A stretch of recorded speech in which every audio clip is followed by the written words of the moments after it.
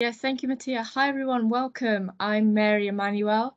I work at the Economic and Strategic Analysis team in NHS-E&I, and I am one of the co-founders of the NHS Python community. I wanted to first just start by contextualizing actually what these communities are trying to do and what this open source show and tell is actually trying to achieve. So to start, the NHS Python community is a community of practice that champions the use of Python and open code in the NHS. Python is actually the most popular programming language in the world. And one of the reasons why it's so popular, amongst being very good at a lot of things, is because it's an open source tool, which means it's free to use and free to distribute. You can freely distribute the code. And that's something that R and Python both have. But the value, I argue, of open source in the NHS goes actually beyond languages, beyond tools. And it's actually about the culture that being open can bring. So the culture of being open, sharing and collaboration. I think that is where the real value of open source can be found in the NHS. And so NHS Python community, NHS-R, we came together because we understand there is so much amazing work going on in the NHS to do with open code that nobody knows about. And there's also a lot of people who want to learn how to code, who want to publish projects, but don't know where to start. Like, what is the first step? So we want to create this kind of event to kind of bridge the gap between the inspirational, the people who are making amazing projects, and you'll kind of hear from them today, who should have their work recognized, and also the inspired, who are people probably like you, who kind of want to get into this, who will hopefully share these projects, learn, build on them, improve on them, and actually use them to solve the most pertinent, important questions in the NHS. So that's kind of the NHS Python community open comments. Anastasia, did you have any comments you wanted to make? Well, after such inspirational speech, I'm not sure actually, but yeah, just to highlight about NHS-R community and its history as well. So hi, my name is Anastasia, and I used to be project manager for the NHS-R community, but I left this role back in September, so I feel a bit like an imposter talking about this right now. How NHS-R community is an amazing, it's a community, and it was created by Mohammed, who some of you might know, and was funded by Health Foundation. So currently being hosted by Strategy Unit. So I can see quite a few familiar faces on the line now. Its main aim to support learning and application of R. So very similar to NHS Pycom, we feel like R is being underutilized. It's free, it's amazing, it supports reproducible analysis, and as a result, NHS-R community is doing a lot to support its use. So we have trainings, we have annual conference, we have Slack workspace with very good variety of channels for all types of R users. I think Marin and I will share a few links with you in the chat later today as well, so you can join us all. So yeah, and I think, and then without further ado, I think I actually hand it over back to Mattia or straight to our speaker. Yeah, you're going to hand it back over to me. Thank you so much, Mary and Anastasia. That was a really great summary of both NHS Pycom and NHS-R. So I'm just going to say this again. So during the talks, please, everyone, keep your mics turned off and drop any questions you have for the speakers into the chat, and I'll be then giving those questions and trying to collate them in the best way possible to the speakers at the end of their talks. So without further ado, I'm very excited to introduce our first two speakers who are going to talk about the reproducible analytical pipelines at NHS-Digital and the community of practice which they formed around these reproducible analytical pipelines. This is a Python-based project, and the speakers are both senior data scientists at NHS-Digital, and they are Helen, Richardson, and Kenneth Quan. So yeah, could you please start sharing your presentation, and I'll let you take it from here, Helen and Kenneth. Thank you. Yes, thank you, Mattia. I'm going to share my screen, and please let me know if that is successful. Can everyone see this? Yeah. Awesome. So hello, I'm Helen. So, and me and Ken, we're part of a team of data scientists at NHS-Digital. And one of the projects we're working on aims to roll out RAP across the organization. Reproducible analytical pipelines, or RAP, as put by the Government Statistical Service, are automated statistical and analytical processes, and they incorporate elements of software engineering best practice to ensure that the pipelines are reproducible, auditable, efficient, and high quality. NHS-Digital is a very large organization with multiple directorates and disciplines, so there was and is a real challenge of embedding RAP practices across the organization. So we have pulled a few slides here that cover the key points that helped our RAP cause and lessons learned from the RAP rollout in NHS-Digital. So one of the most important things we have done is to very directly tie RAP back to our organizational strategy. Our leadership team are tasked with delivering the strategy, but they are often non-technical. And this means that it falls to us to explain very clearly how and why RAP is such an important element in delivering these goals. We have spent a lot of time engaging upwards. And this has a big impact in terms of getting us the resources we need to bring this work forward, but also makes it more likely for teams we work with to get that defended time to be able to focus on RAP. So a shout out here. What we really like and we really appreciate this report from the Office for Statistics Regulation on the barriers to adopting RAP. In the past few months of pursuing RAP work at NHS-Digital, we have encountered nearly every one of the barriers that are listed in this report, and the solutions that the report recommends have been helpful in every case. Many of the activities I'll talk about in the next few slides originated from reading and talking about this paper. And I would also encourage you all to go through this report and have a read, and why not perhaps share the findings with your senior managers and stakeholders. So one of our biggest successes has been to agree to a process for NHS-Digital to share code publicly. NHS-Digital, we host an internal GitLab instance where our code is version controlled. The benefit of this internal hosting is that it reduces the likelihood of any sort of accidental data leaks. However, hosting our code internally makes it very difficult for anyone to access it and to have sort of any sight of how the analytical teams are working. And so NHS-Digital is extremely protective of patient data.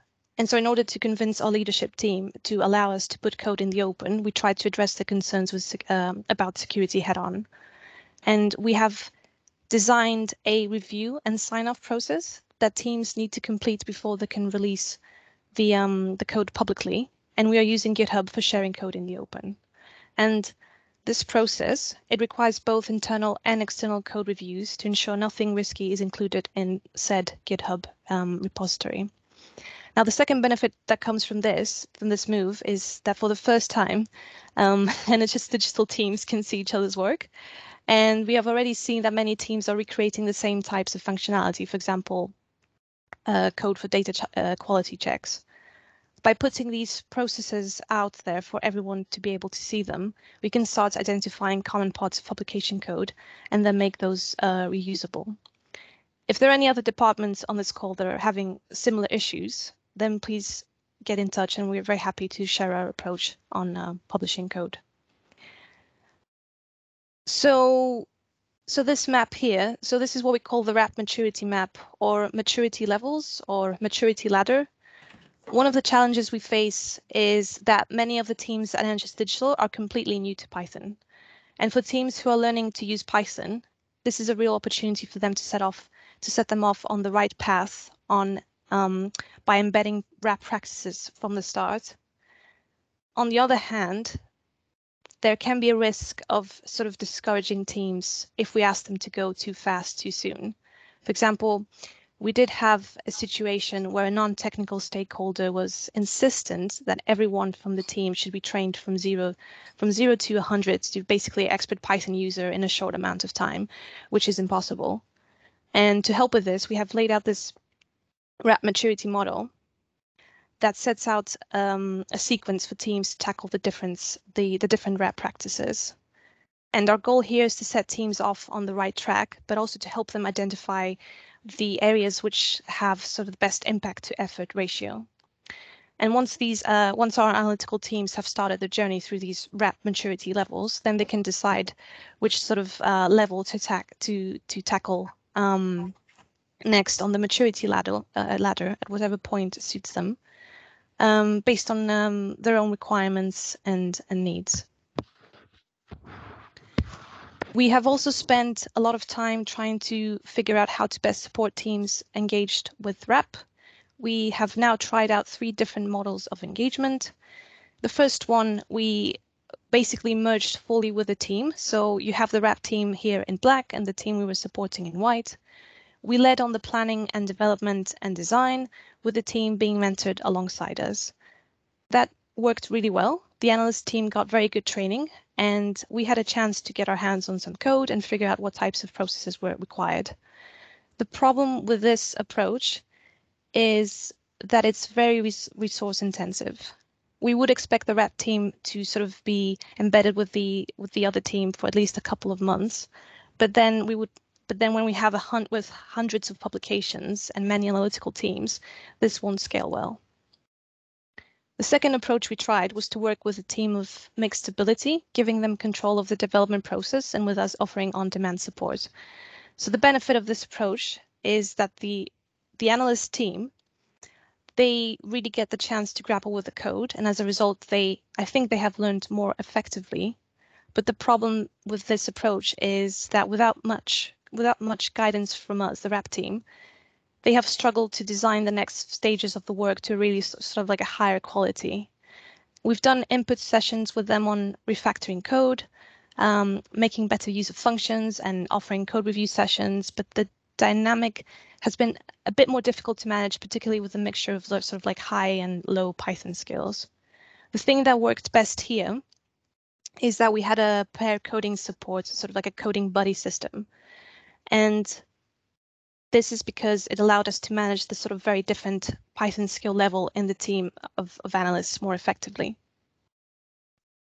So the third approach we used was to basically identify a highly skilled individual in the analyst team who wanted to lead on the development work. And then we focus on our efforts on supporting the said individual. And this has been a very effective approach from the perspective of our team, as it is easier to manage and it's less resource intensive. We find we can make faster progress towards a stronger sort of code outcome, but there is a risk of leaving the rest of the analyst team behind. And the other problem with this approach is that it depends on teams already having a skilled individual. Our current thinking is to improve on this third option by thinking about developing sort of like RAP pipelines and training teams as two distinct services that we might provide. Overall, though, this process of figuring out what works best depends on like a team by team basis. So finally, perhaps this is perhaps the most important work of what we've done so far is basically building the RAP community of practice, which is available on GitHub. We have worked alongside teams to understand their pain points, but instead of fixing those pain points at once, we instead try to figure out something that is reusable, a reusable solution. And sometimes this means producing some guidance videos that walk analysts through a workflow, through the problem and how to solve it. Other times this means that we might develop some reusable code templates, some data quality sort of code checks, and then the team can adapt for their own needs. In each case, we can make these resources available on the RAP community of practice page, and we're not trying to replicate general tutorials that you can easily find online, but instead we have provided guidance that is sort of tailored to NHS Digital along with links to other resources.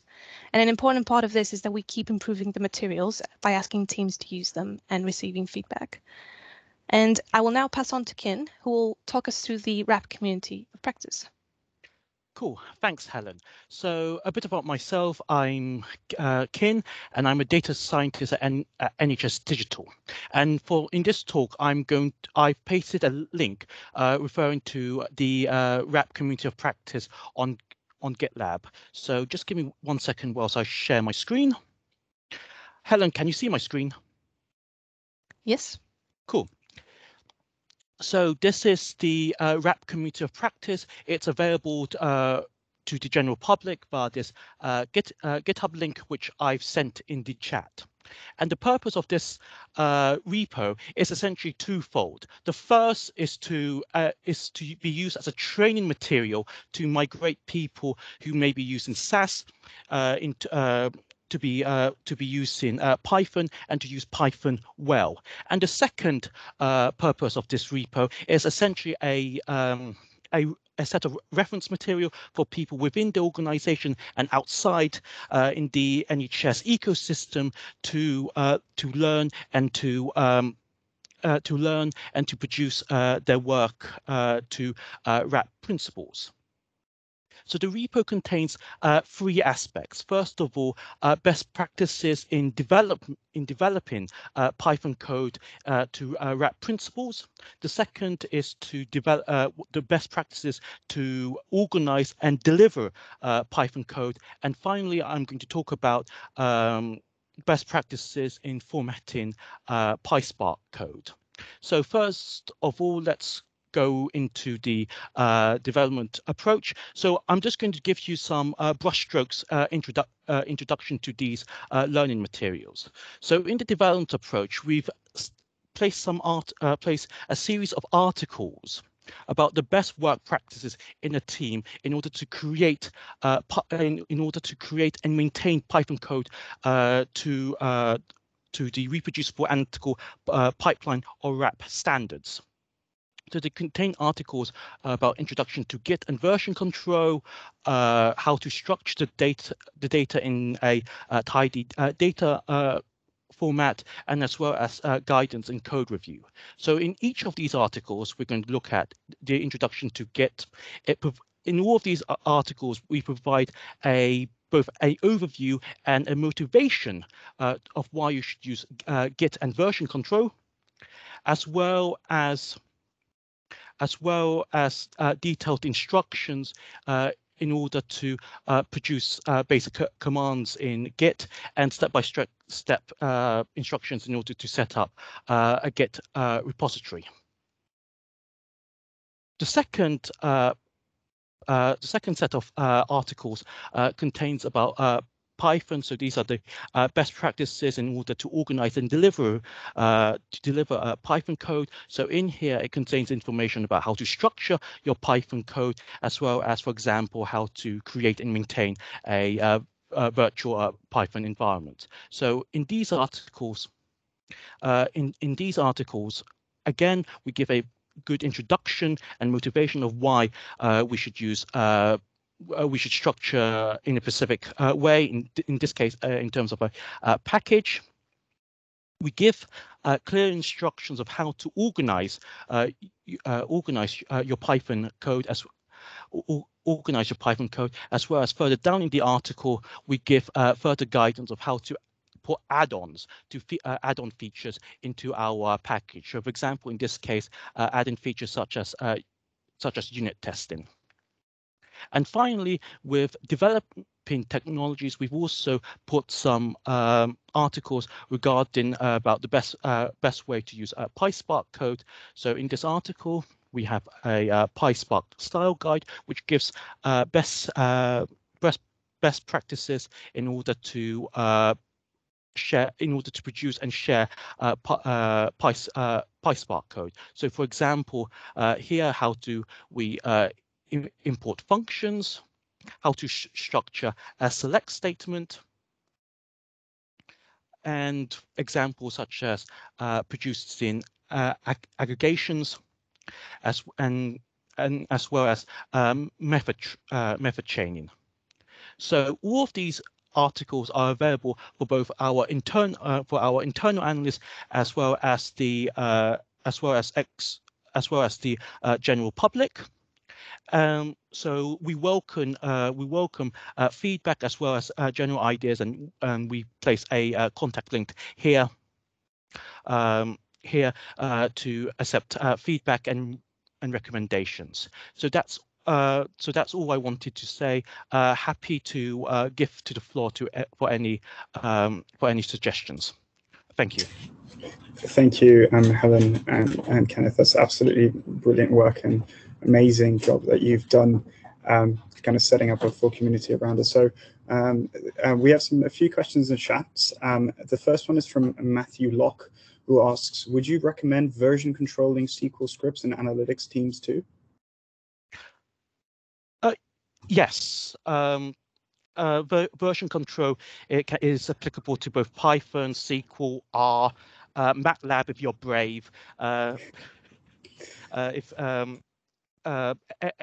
any codes, and if you're new to version control, we look into our community of practice, and it'll give you an introduction to the to get version control. And just to mention that you can get free licenses on GitHub, in order to perform version control, although you would need to consult your own organization about what can and can't be put up, for example, sensitive patient-specific data or sensitive information. Yeah. Great. Yeah, great. I agree with that completely. The second question is from Mark Bailey, and he asks, how do you allow people to give feedback on this work in Code Online? Is there some sort of registration barrier to be able to give feedback? Yeah, I think do you mean feedback on the community of practice? I think from the question, it's more about the comments on the code itself. Helen, I think you're the best place to answer this. So we do encourage teams to do code reviews, and that is one of the barriers we have faced with basically analysts. They don't like it when you want to sort of talk about their code and potentially make any sort of corrections to the code or sort of advise for like a code style or some kind of best practice. And what we're trying to encourage is we're basically trying to do sort of like interactive demonstrations of how to do constructive and nice code review without basically showing that it's a safe sort of process to do, and it's not about putting people on the spot or I don't know, even sort of creating an embarrassing situation. And we actually, when we were working with one of the analyst teams, we did a code review process where it was the entire sort of analyst team and a few sort of us from the rep team, and we took the code from one of the analysts and we did a code review on the spot with everybody on the call, and it was polite, it was constructive. And then afterwards, the feedback we received from that was that everybody wanted us to do the same with their code. Like, they were very happy for us to share the code and do this on the spot with other teams as well, for example. So I think it's about basically demonstrating that you can improve things for the better, but also not making it sort of like a horrible situation for people involved. I don't know if that answers the question. Thanks, Helen. I think we've got one more question before we move on, and it's from Chris Bealey, and he asks, is there much data in the internal GitLab repos? And would it be possible to remove all the data and move the whole pipeline to data feeds? So for the first part of the question, we advise against having data on the internal GitLab instance. But one of the reasons we do have an internal GitLab instance is because if there is an accidental if somebody accidentally loads a CSV and they don't have it in the gitignore file, for example, then that mistake stays internally at NHS Digital. But the general consensus is to not do that. And this, I don't understand the second part of the question. I'm just going to repeat it. Maybe. Sorry, no, can I jump in? Yeah, absolutely. Sure. So I'm just wondering, because in my team, we try and avoid CSVs and spreadsheets and stuff like the plague. So I'm surprised to hear that you've got them in your pipelines. And my question is basically, are you looking to a future where there are no CSVs, there's no data to upload? That's what we try and do, is avoid having it in the first place. Yes, yes, we're definitely so in the background, in the works, there is a project where we're basically trying to focus on replacing CSVs and Excel workbooks and any kind of that format with JSON files. And we're basically working on a solution to integrate that as part of the reproducible analytical pipeline. So yeah, we're definitely looking forward to getting rid of CSVs. We definitely share the same feeling on that front. Great. Well, thank you so much, Helen and Kenneth. That was absolutely great talk. And I learned so much listening to both of you, and I'm going to check out that GitHub repo definitely after the talk. Just for the purposes of time, I'm going to move on to our second speaker, who is Milan Wiedemann. He is a data scientist / researcher at the Data Lab at Oxford University, and he will speak about development of tools for querying, tidying, and analyzing data in R. This work took place at Nottinghamshire Healthcare NHS Trust, even though he currently now works at Data Lab at Oxford. So Milan, feel free to share your screen and take the presentation forward. And this is the first talk on the programming language R.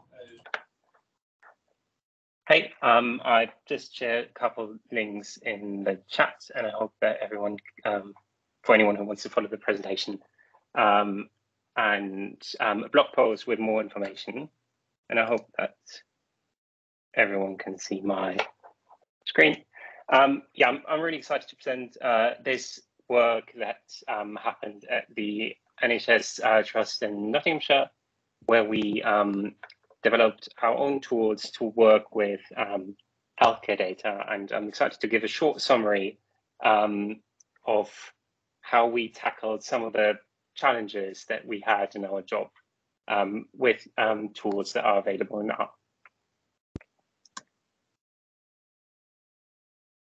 First of all, let me show you the team that is also played quite a big role in this, because as I will highlight later, we all have different backgrounds, and they were crucial for this to work, because some of us had experience in SQL and some in R, and some had a lot of experience working with the data. So at the time, it was Laurie and Zoe and me who did a lot of the work, but since Oluwasegun and Chris have also used the package and tools that we've developed to work a bit more repeatable. The challenge that we had is that we have a lot of data available that we wanted to work with, but unfortunately it was not in the format always that we wanted the data to be to do our analyses. And we had to come up with ways of reshaping the data, tidying the data, and also checking the data, which was a bit tricky doing it or the way it was done before. And I want to highlight some of this in a quick example. Well, you can imagine that we have different servers with different tables and views illustrated by the small squares here, and we want to combine the data. And to make sense of the data, we might have to join different tables in one database and then join it to data from another database, and so on and so forth. And the way this was usually done before was lots of single scripts flying around and being sent to each other by email. Sometimes some things were also on GitHub, but there was no reproducible way of doing all of this, and especially also to share one way of doing this with other colleagues. And one problem was also that if someone found a bug in the code, that it was tricky to distribute a fix across the entire team if this wasn't packaged. So with all the challenges that we had, we're trying to find ways that make it easy for us to get data and to tidy data, to analyze and visualize data, to document the code and to test the code. And with the experience that we had available in our team, what we came up with is writing R packages, and some of those packages also had Python functions running in the background. But I want to, just for simplicity, only talk about the R packages that we did.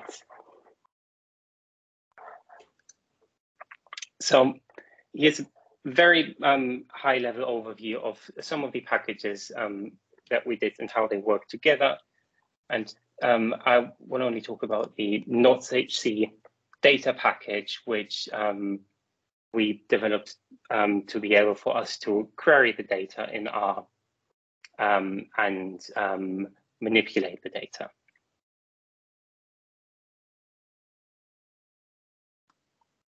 And the way this worked, like we didn't come up with most of these things. We used a lot of the tools that are available in RStudio to work with database objects in different databases.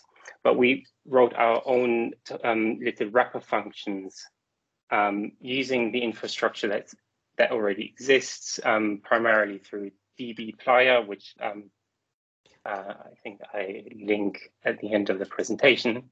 And the main workflow that we came up with that helped us in our daily job was that we always had a function to get a specific data set, then to tidy a specific data set and perform a subsequent analysis on the data.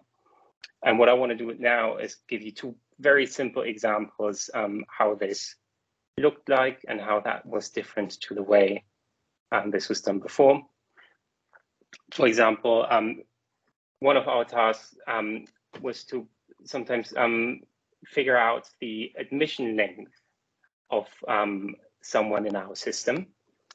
And that's relatively easy if we're only looking at admissions that happen within our region. But it gets a bit trickier when we're also trying to consider admissions that happen outside of the Nottinghamshire region. And so what we would have to do is look at the external spells and internal spells, and then figure out a way to add those admission days up. And that was relatively tricky previously, and we could, using this structure of the R package that we developed, write a lot of wrappers around this. And in the end, all we had to do was one line in the command line, which is calculate admission length for a particular client. And we could specify additional arguments in that function, depending whether we were interested in maybe a gap of 2 days between the external and the internal admission, and get our results. And this was previously could have been, I think it was 200 lines of SQL code. And we could reduce this to essentially a line of code.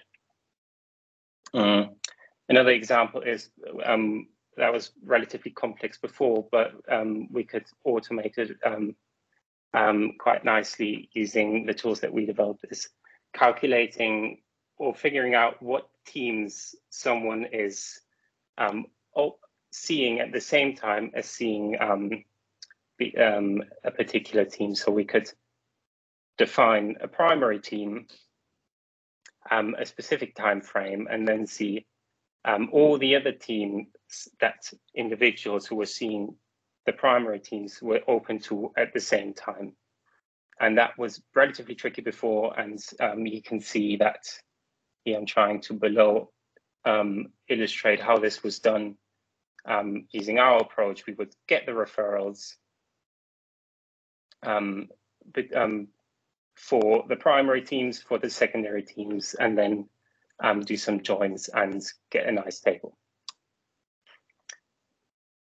what we try to do with this, to sum this up, is we try to automate recurring tasks that in a way that it's easy for us to distribute our code across our team, come up with a more consistent workflow across all the people that do similar tasks, and try to identify the modules that are repeated, and try to disaggregate data, the data side and the analysis side, so that we could work on data manipulations in different scripts to the analysis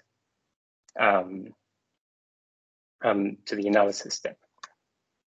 All of this is also written up in a little bit more detail in a blog post, and some of the things I spoke about today are also, I think, available on GitHub, but not everything. Thanks. Thanks, Milan. That was really great chat, great talk, and it was incredibly interesting. So please do put any questions you have in the chat. I'll pick them up. Well, they're all coming in now. So what was the reason? So Sarah Garcia asks, what was the reason to use R instead of Python or another similar programming language? I think I tried to highlight at the beginning, there's no particular reason. It was the skills that we had in our team came together trying to solve the problems that we were facing in our team. And I had experience developing R packages, and we had another person who was really good in our team with SQL. So that's naturally what happened, I guess. I'm now in a team where a similar approach is being done in Python. So I think it was just because that's what we knew. Yeah, I think that's something that happens a lot in developer teams. Definitely share your sentiment. So Chris Bealey probably asks quite a challenging question. If you could design not SH data all over again, what would you do differently?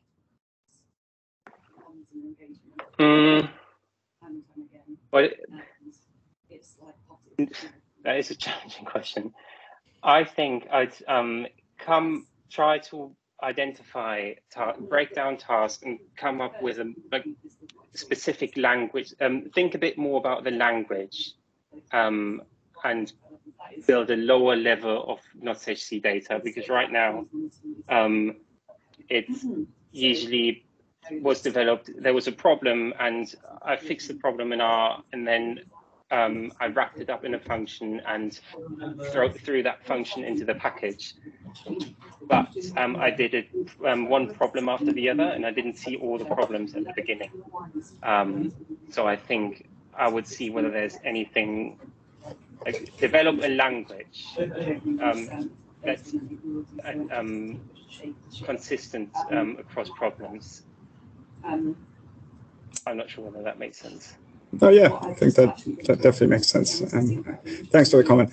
I'm going to just take one last question, and it's from David McDwyer, and he asks, when you build a package, are you able to see how frequently the package has been called?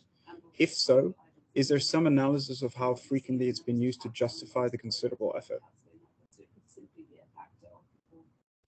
That's a really good question. I think so. There's ways to tell how often a package is being downloaded, but that's, I think, only when it's published on CRAN, which is what we haven't done. If the repo is public, I think, or maybe if you have a special GitHub license, you can also see the activity of your repository. But I think we didn't have any way to tell how often this package is used. And also the good thing about this was it was a very small team, and like we knew exactly who was working with it. One thing to keep in mind is that if there's this worked well for us because we were a small team, whether this would scale and what else is involved in scaling this up, I don't really know. We were 3 or 4 people working with this package. but balancing the effort of writing a package like this and whether it's actually worth it is a good question that should always be considered, I think. I think that's quite fair. Chris, I'm sorry, I see you have your hand up. Just for purposes of time, I'm going to have to kind of move on. Would you just drop the question in the chat and then I can send it to Milan afterwards? Thank you so much. So going on to our final talk of the day, it's going to be from Edmund Haacke. He's an economic analyst at the Economics and Strategic Analysis team. He is going to talk about drivers of crowding in type 1 emergency departments, econometric model, and its implementation in R. Thank you so much. Thank you. So as I said, I'm an economic analyst in the Economics and Strategic Analysis team at NHS England and NHS Improvement, and I'll be talking about some of the work the team did on looking at the drivers of crowding in type 1 EDs or A&Es. We refer to them as EDs in this analysis. Just some background about the team.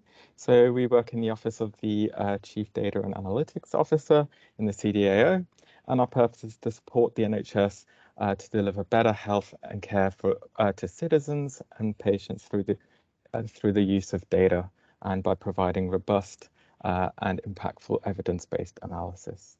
So the team who were on the project with me were Stephen Paling, Svetlana Batrakova, Dimitris Pepinis, and Rania Alakra and myself. So basically, this is our motivation.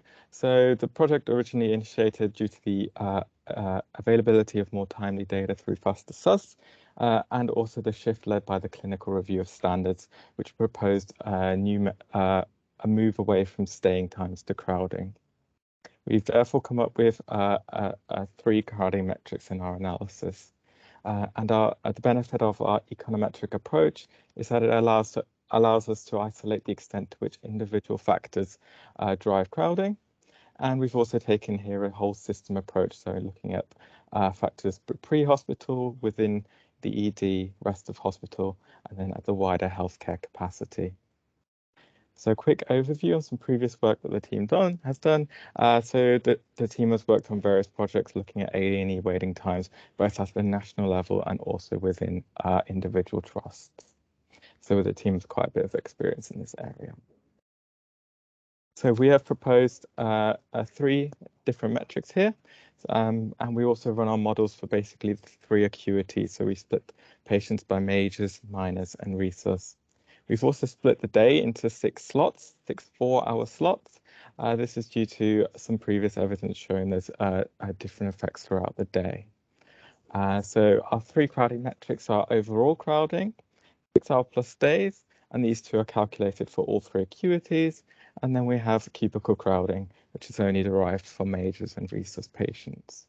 Our overall crowding metric counts the number of patients present in each time slot for a given acuity. That's irrespective of whether they were discharged later or arrived in an earlier one. As long as they're within the ED, they are counted within that slot. Our next metric is the 6-hour plus stays. So this counts the number of patients who are staying more than 6 hours at the ED. And this is basically just a subset of the overall crowding metric. Finally, we calculate derived cubicle crowding, which is basically the number of majors and resus patients per cubicle. And in our analysis here, we've used ECDS data covering March to October. So this shows basically our econometric model. And again, here, using this model allows us to show the effect of each individual variable once we keep the values of the other ones fixed. So you can see here our different types or different variables that we include, which include, for example, bed occupancy. We proxy for the medical assessment unit, as well as some other patient controls and discharge rates. So what we've used here is in our model is a fixed effects panel regression model, and that has the additional benefit that it enables us to account for time invariant unobserved factors which we can't measure, for example, individual site or trust policies or geographical differences, for example. There were some variables that we would have quite liked to include, such as workforce and such.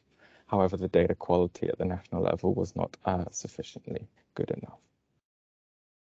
We developed our code base in R, and we have bundled it as a package on the which is available now on the NHS England GitHub account. So whilst we have developed it with data sources available to us at NHS E&I, including SUS data and SITREPs, we've kind of built it in a database agnostic manner, which we hope will enable users across the system to utilize this on their own data, whether that be at trust or CCG level or in ICSs, provided that the relevant data points are available. We've, within our code, included basic data cleaning processes and customizable data transformations for our ED attendances and admitted patients. And we've hopefully built it in quite a user-friendly way so that non-proficient users within the system can take it on. We've also made this really flexible. So whilst we have we run 6 models for the 4-hour time slots. You can easily change it throughout the day to customize however long or however many slots you'd like at your to investigate at your system.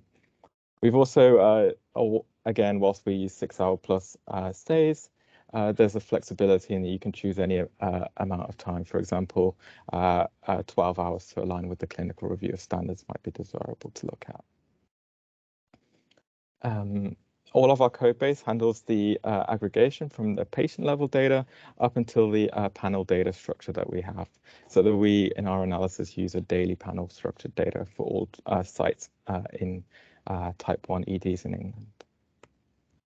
Our code is open source, it's under MIT license, and again, as I've mentioned, hopefully our aim was to enable other teams at NHS E&I and across the wider system to run our model, but also not only run it, but also build upon it using their own data sources or maybe data points that are relevant to them or that they have better data for. Just on the packages that we've used, so we've based it on data.tables. So if you haven't used them and you're an R user, they are really quick, really efficient, and very highly recommended. We've also used fixedist, which basically allows us to estimate our fixed effects models. R6, which is basically an implementation of object-oriented programming for R. And we have the ability to have some plots as well, although some of them are not fully developed yet. If you want to get started with our code, we've got a README on GitHub, which will give you a basic introduction how, and we'll be shortly uploading an example script based upon the stuff that we've done for our work. We've also are presenting at tomorrow's Analyst X mini huddle in the afternoon. So this is I guess a sell to come to that if you're interested. Well, we'll dig a bit deeper or dive a bit deeper into the code that we've developed and getting started with it. Yeah, if there's any questions. Yeah, thanks, Edmund. Great, really great chat talk. There's a few questions in the chat. I've got my own question. So you have only talked about type 1 emergency departments in kind of this work. Could this same analysis be applied for type 2 and type 3? And would there be barriers to using the same process and the same kind of work you've done for those emergency departments? Thank you. Yeah, so you could easily adapt it to type 2. You can adapt it to any site, any type you want, provided that the data structure is the same, which if you're using SUS, it will be the same. So in terms of that, there's no barriers. I guess the only barriers would be potentially for type 3s. The data quality isn't necessarily as good, is what I've heard from colleagues. Great, thank you. And then the second question we have is from Mark Bailey, who asks, so have you had any benefits realizations? Has this been used in real life? So we've only actually, we published it about a month ago. So we haven't actually really advertised it massively. So this is kind of our first proper advertisement of the stuff that we've built. But in terms of time costs, we haven't spent that much time additionally building it as a package. Rather, we developed it as a package concurrently as to doing the analysis as well. Great. Well, there seems to be a great opportunity for you in the chat from, again, Mark Bailey's invited you potentially talk at a conference. So please do take a look at the chat to see that potential opportunity. I've got one more question. Is this code available? It is available on GitHub in some form, or is it still kind of? Yes, it is available on GitHub. So yeah, you can just install it as you would a normal package through DevTools. We've included some stuff on the how to get started very quickly. And yes, as I said, we will kind of update it with an example script based upon what we've done. We've just got to make sure we're not sharing anything sensitive there first. Great, thanks, Edmund. That was a really great talk. Right, so now I think moving on to our closing remarks. First of all, thank you all so much for attending. I think hopefully today we can show that Python and R can coexist in the same space and without any huge problems. It was really great to hear all of you speak. So Alex and Mary are going to have some closing remarks. Alex, would you like to speak? Yeah, sure. Thanks, Matteo. And just want to thank all the speakers again for taking part today. And I think Mary is going to be also thanking everybody too later on. So I'm Alex. I am currently the chair for the NHS Pycom community and also the co-founder as well, just for those people who are not aware of who I am. Just want to share some of the information that we'll be publishing in our Slack channel or our website for Python community or the NHS Pycom community later on. We are currently building a vision document at the moment for the next 3 to 5 years, and that's going to be made available to public, e.g. to anybody who wanted to be involved. If you have got any comment or any thought that you wanted to take part or you wanted to join or you wanted to contribute to the Python community, please feel free to get in touch with us, and then we'll be able to have a look at how we can add it to the vision and how we can also set up on the to actually help the community to develop use of open source software, and then also how we can actually help some of the community members to make use of the open source software as well. One last thing for myself is that there are recording going to be made available on 3 of the websites, which is the NHS Pycom website, NHS-R website, and also Analytical website or the workspace as well, with link to further or the further conversation or further showcase of any of the materials that you have seen today. If you want to get in touch with any of the speaker, please get in touch with them, and then we'll drop in their detail and then also the contact details in the publication as well. Mary? Well, thank you, Alex. There's just a couple of admin things we would love for you guys to do. One is just like a feedback form. We want to do more of these and we want to make them like really good and valuable. So if you do have any feedback for us, please do put it in the feedback form, which will be put in the chat. There's also a future speakers form. So if you have open source work, it doesn't have to be Python or R, it could be like any open source technology. Please do fill in that form and hopefully we'll find a space for you to present at one of these events. There's also, this is slightly more urgent, there's also a Google's Women Tech Makers mentoring program that's recently got in touch with us, and that's about matching underrepresented groups with tech professionals in Google's network, and Google really would welcome like NHS workers to apply. The deadline for that is today, actually, by the end of the day, but the form is super short, so if that's something you're interested in, please apply. Another thing is that the NHS-R NHS Python community podcast just come out. I think, Chris, is that correct? Chris, would you mind popping a link to that in the chat? Thank you very much. And I just wanted to thank, oh, Chris, did you want to say something on that very quickly? No, that's fine. I was just going to say yes, but no, carry on. I'll put it in the chat. Cool. Thank you, Chris. Thank you very much to our speakers, like genuinely, Helen, Ken, Milan, Edmund, thank you very much. Thank you to also Mattia, Anastasia, Chris Bealey, Simon Harries, Alex Chen for organising all of this. It takes a lot of work, so I really appreciate it. And yeah, thank you for everyone for listening, for your attention, and hopefully we'll see you very soon. Thank you all. Thank you all. Thank you so much for your time. Have a good day. Bye.